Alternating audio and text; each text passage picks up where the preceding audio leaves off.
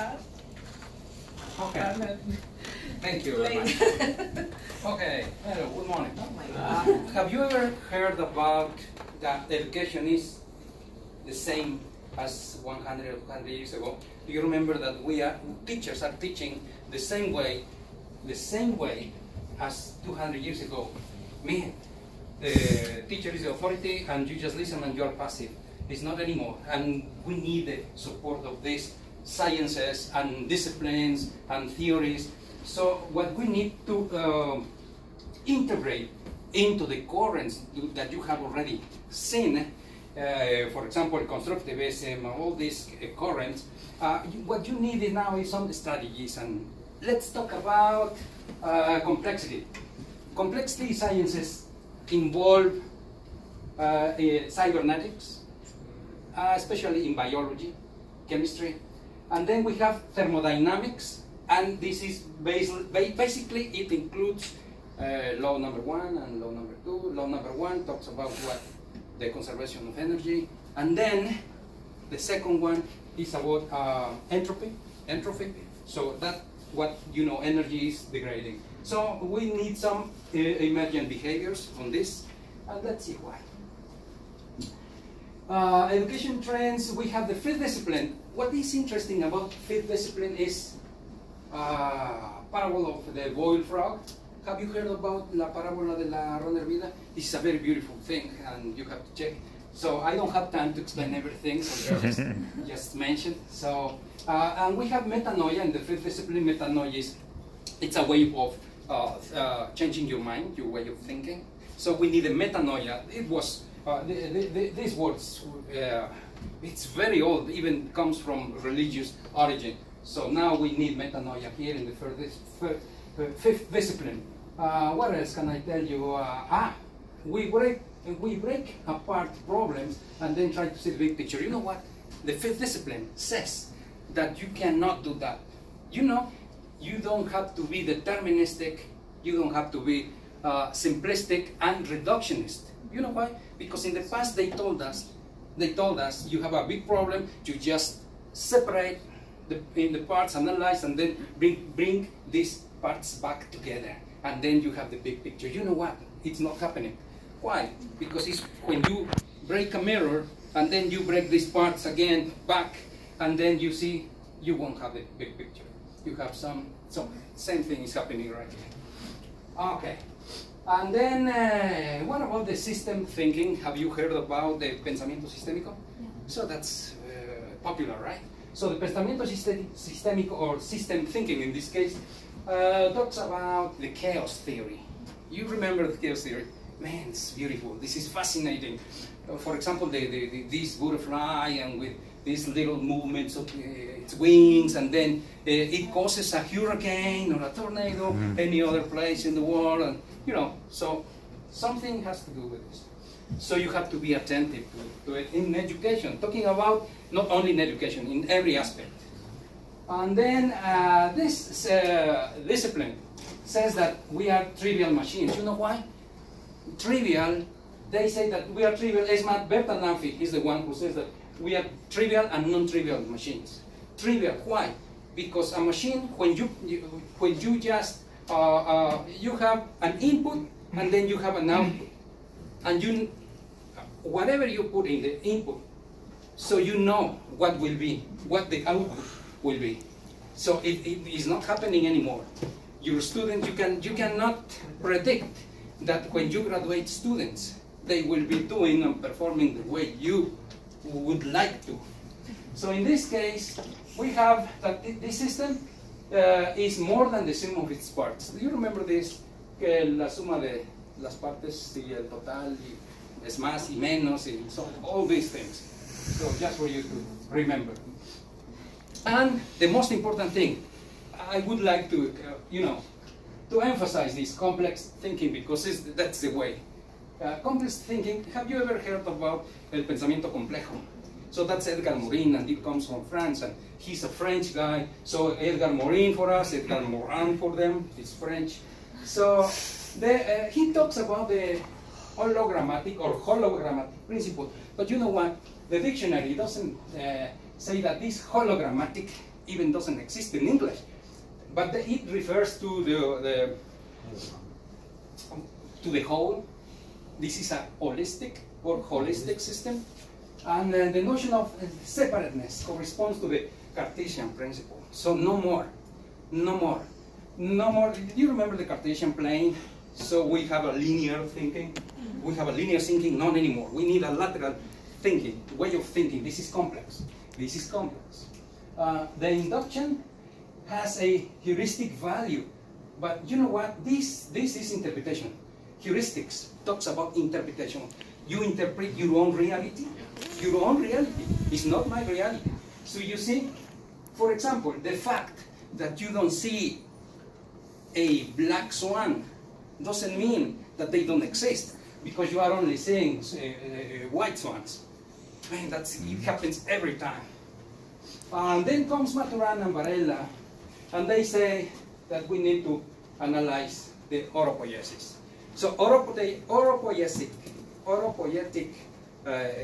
organisms are all those which are self-contained and then reproduce just like our cells.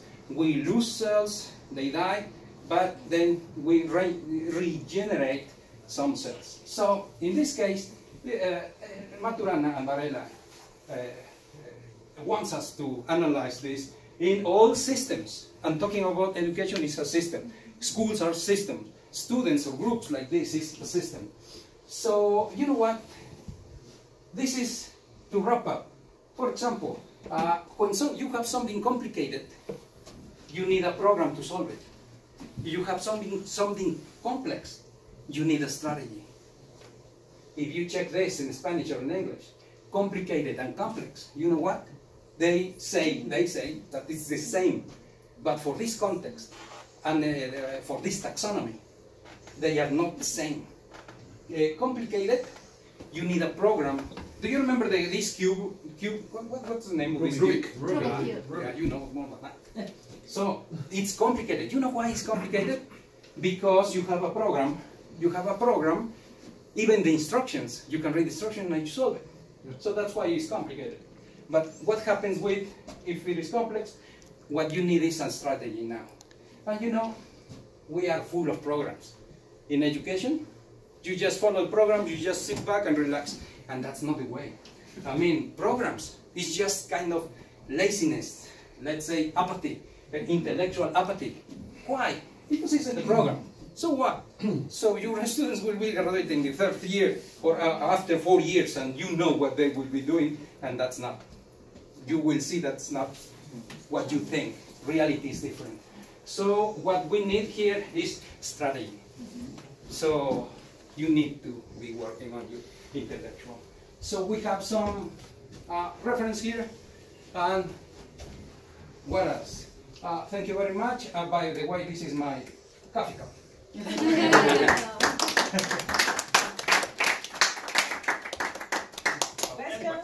Questions? Yeah, I do have some.